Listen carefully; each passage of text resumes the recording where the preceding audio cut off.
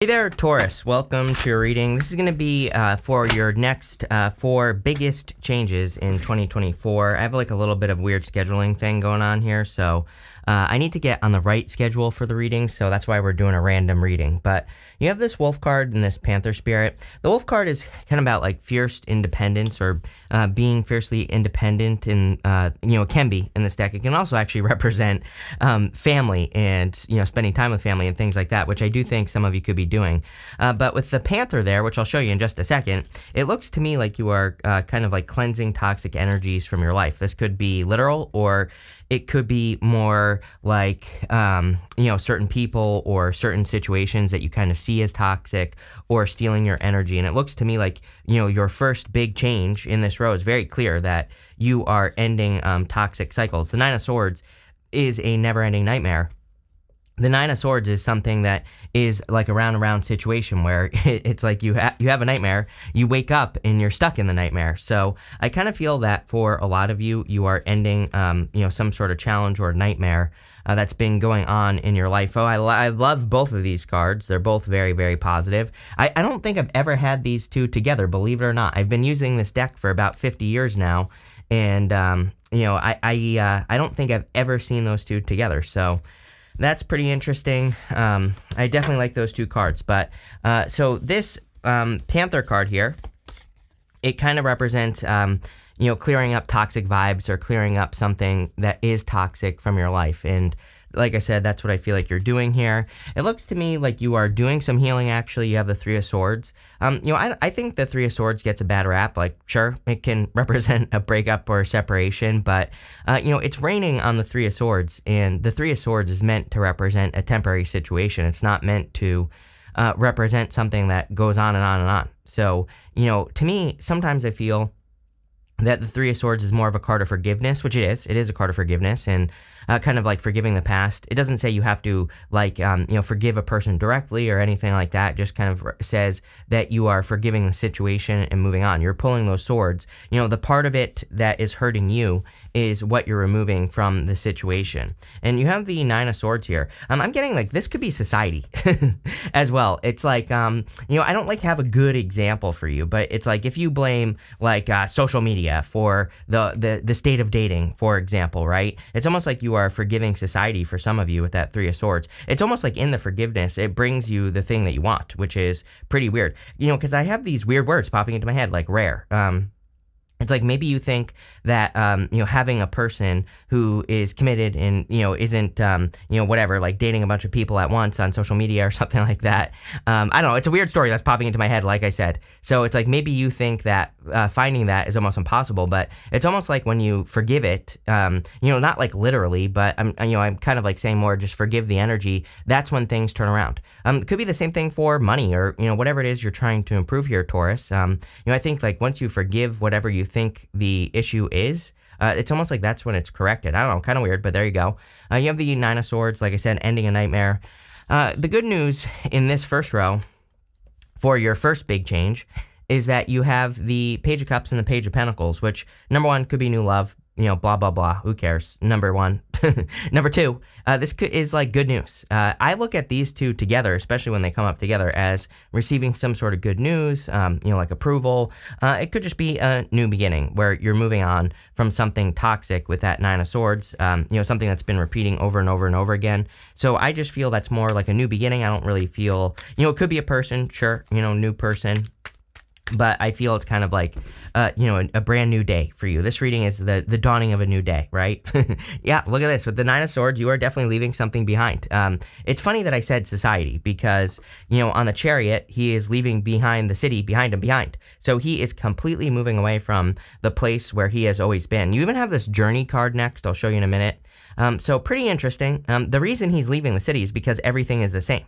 And so, again, I was getting that weird message at the beginning. I was getting something about how it's like, there's definitely a lot of evidence that something is true. And, I think that a lot of people make the mistake in life, actually, of thinking that they're going to be the exception to a rule, right? And so, but that like rarely ever happens. Usually we are not the exception to a rule. But I almost do feel it's like, maybe it is harder to find a person or whatever, but it's like you are going to get that rare exception or find something that is the rare exception. Like same thing in work or business. It's like maybe a bunch of businesses are failing around you, but you're actually rising up. So, I hope this is making sense. I don't think I've ever had a message like this, like that in a reading. With the Three of Swords, you have the Wheel of Fortune. The wheel is coming back around. So, I feel like this is true for everyone. I think the karmic wheel is coming back around and we all have a choice to make. We can make the same old choice or we can make a new choice. I know I'm speaking very generally here, but anything that comes up in your life right now where you've done it before and you made a certain decision, just make the opposite decision, right? Just do something different. And that's how you can take control of the wheel. It's almost like, for example, if you have a habit of, letting your bills go. A bill comes in, you just put it on the shelf, you ignore it. It's like, is there something else you could do? Could you, even if you can't pay it, right? People always love to leave me comments. They're like, I can't pay my bills anyway. And I'm like, well, you could maybe call the company and just tell them that you can't pay it. It's like, maybe they're willing to work with you. Maybe they would do something, but just doing something differently is what will change your life with the Wheel of Fortune. But this could be anything. Again, it's almost like there's a karmic opportunity, not like a karmic. I don't like that word anyway. I'm talking about, something energetic that you've done before and you're having an opportunity to do it different this time. With the Page of Pentacles and the Page of Cups there, you have the Six of Pentacles. Yeah, no longer accepting, like half-assed energy. I think that we're into this energy of whole-assing one thing. So I think that you're going to allow people into your life if they're willing to, whole-ass whatever it is they're doing with you. And, there you go. There's your first big change that you're meant to hear this year. For your next big change, you have this journey card and this mature woman card. I think your life has been a journey. You don't have to be a woman, of course, but I do feel the mature woman is you. Even if you're not a woman, doesn't matter. I think it's just a mature person, right? And I think you've been on this long journey. Some of you could be moving or traveling, by the way. I mean, Chariot, journey card, but, I kind of feel this journey card is a little bit bigger picture in your reading. I think it's more talking about the journey that you have been on that has caused you to move away from something with the Chariot, or to try at least try to be the rare exception, right? And I kind of feel like you are the rare exception here, which is interesting. You have the Lovers, the Two of Pentacles, and the Ten of Swords. Some of you, this definitely could be some sort of ending. That I kind of feel like this is an ending that has happened, but because it's interesting, we go also Two of Pentacles to the Six of Pentacles. Again, you have the Six of Pentacles twice here. So there's definitely something about like your value, I would say, showing up here. Even the Lovers traditionally is kind of like a card of, like morals and ethics or values, and finding a person that has the same values as you. But I kind of feel like just saying people, not person. So I feel for some of you, that this is talking about all people in your life, your relationships, and you could be looking at the values or, what you get from, it's not like about what you get, but it's like you bring certain things to connections, they bring certain things to connections. Like, does it add up, And that's more the feeling I get here. You have the Two of Pentacles. Yeah, work hard, play hard, for sure. Everybody gets this right now. 8-year, 2024 adds up to 8. So I think that it being an 8-year, we could definitely be more focused on work or working or, putting more work into things or, whatever the case may be. So, that's what I'd say there with the Two of Pentacles. You have the Ten of Swords. Ten of Swords is something that is dead, done, over with. So I feel for some of you, you are releasing something in your life and you're kind of, I feel like there are blessings that are coming in for you with the Ten of Swords. Ten of Swords can be a blessing in disguise. And so, some of you, it's weird that this is coming up as a next big change, because I feel that this is something that's already happened this row. But again, you could be looking at past relationship losses, and you could be seeing the blessings that are in those losses, or you could be seeing like how they're a blessing or something. Let's see. With the Lovers, you have the Sun here. It's funny that I said sun with the Lovers card. I knew that something was going to happen there. So you have the Sun, and the Sun is, of course, a card of happiness. I really feel your next big change is kind of like it's almost like, what's weird is I did readings like this a couple years ago or whatever, and it's like everybody was getting like one big change, right? And like very few people were getting actually 4 changes. This year, everybody has had like 4 changes that show up in the reading, at least. I could probably get more if I pull more cards, right? But it looks to me like there is like kind of more one big change that's going on in your reading. There are some like little things here and there, but, I would say this reading is more about you taking a leap of faith towards something that is clearly going to make you happy. You have 2 great cards of happiness, and also fate, Wheel of Fortune with the Fates card here. So it's almost like you're kind of like the rare exception that is going to take a leap of faith towards something that is like fated for you. And that's exactly why it's going to work. That was a mouthful. I like it, though. With the Two of Pentacles, you have the Ace of Cups. Ace of Cups is your emotions overflowing, being very happy. I do feel some of you could clearly have a choice in love. You have the Page of Pentacles, Page of Cups, up to the Ace of Cups here. I feel like you need to go for the like rarer exception is what I would say. It's like, it's like maybe you have a choice between a past person or someone you've known and a new person. I would say that, this reading is definitely encouraging a risk maybe on the new person.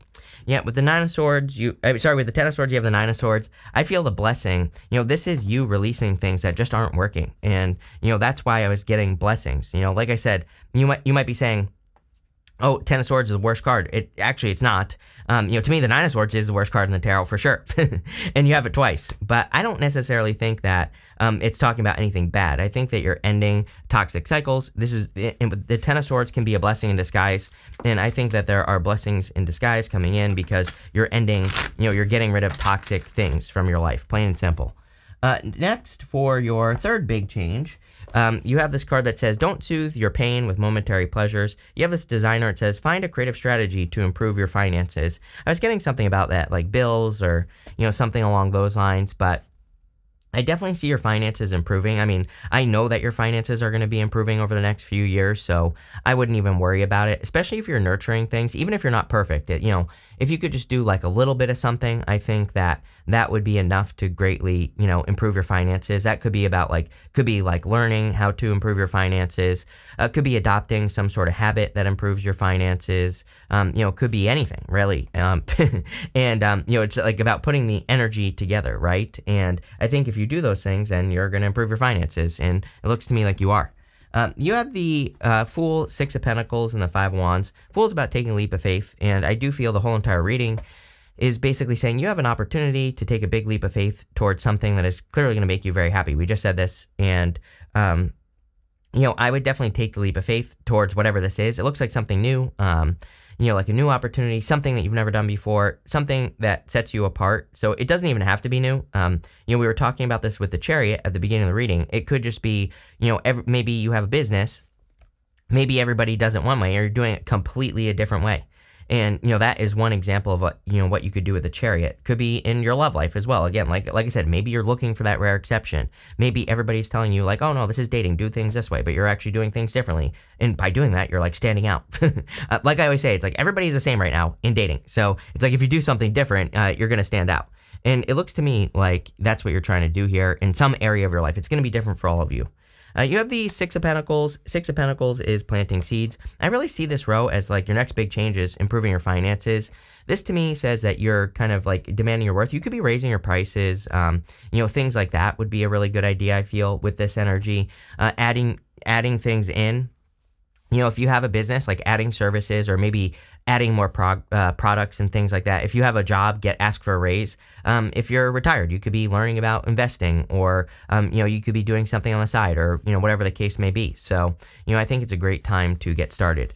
You have the Five of Wands. Believe it or not, really good card for money. Five of Wands can be conflict or competition. Again, I kind of feel this is also, tying into the whole rare exception thing that I was getting. Five of Wands, conflict and competition, but it's almost like if something's for you, it's for you. And I kind of feel that's what this is saying. Also, I call Five of Wands Indiana Jones. To me, it's a card of like going on some sort of crazy adventure so that you can get some gold. So I feel like there could be some gold coming in for you with that card. Let's see. What is going on for you here? Sorry, that's like the 10th time I've done that, where the deck is upside down. With the Fool, you have the Knight of Wands. Yep, definitely an adventure. We talked about this with the Chariot. I think that the adventure you're going on is more like you're kind of like working towards something. You're doing things differently. With the Six of Pentacles, you have the Knight of Cups, Knight in Shining Armor, coming in for you. Some of you, this could be love. Clearly, I mean, Ace of Cups, Lovers, Sun. The Knight of Cups, there could be a very solid connection coming in for you. I feel it's a fated connection. Could be any sign. You always get Leo with me. You have Cancer, could be water sign, could be an Aquarius, Scorpio, Taurus, or Leo.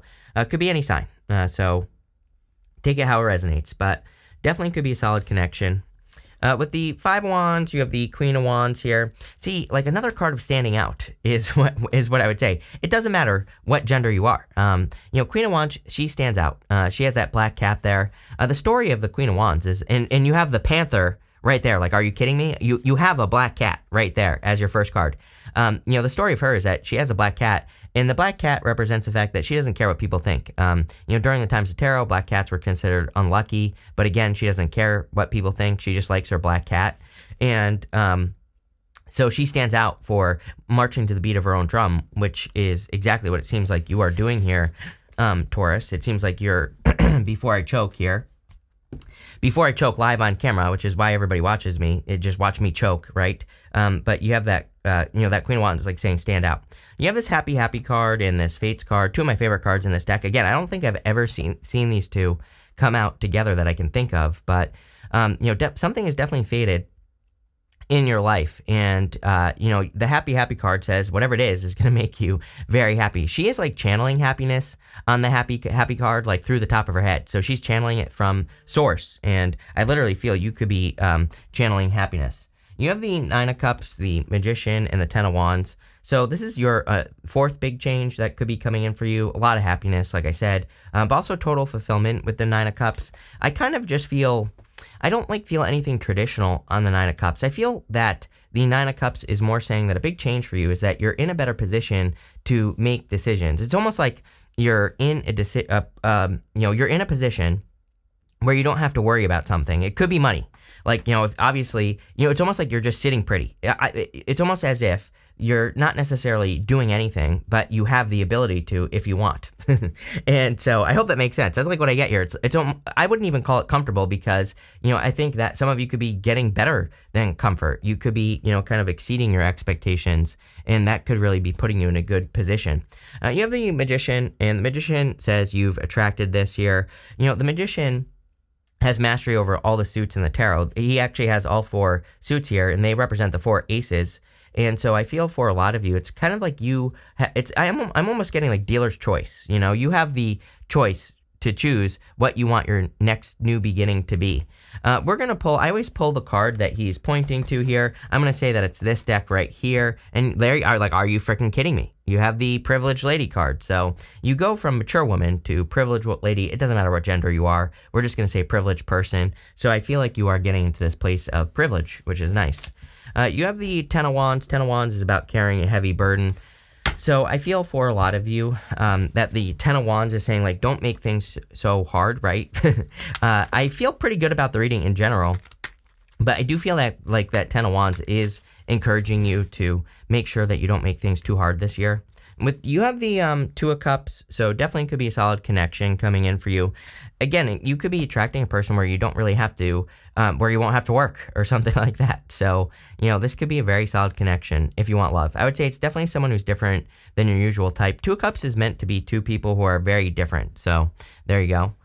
With the Magician, you have the Seven of Swords. Seven of Swords is about tactics. I think everybody needs to do this right now. It's like, yeah, this can represent lying, cheating, stealing, but really, the golden cards in the tarot are meant to be positive no matter what. And so, the Seven of Swords, he is stealing those swords from an army in the background, and it kind of says that he's going to war, but in a different way. And I think that this is, again, true for everyone. I think everyone alive right now needs to look at whatever goal you're trying to accomplish, whatever it is, doesn't matter. And you need to say, like, is there a better way? Is there another way? Is there a different way? Is there another route I can take? Like, what is it? Can I learn something new as well? That's a big one. Like, instead of just like doing what you've always done, can you just go learn a new technique, a new tactic, a new way? And if you do that, you will be very successful. So there you go. With the Ten of Wands, you have the Seven of Pentacles. You have two sevens.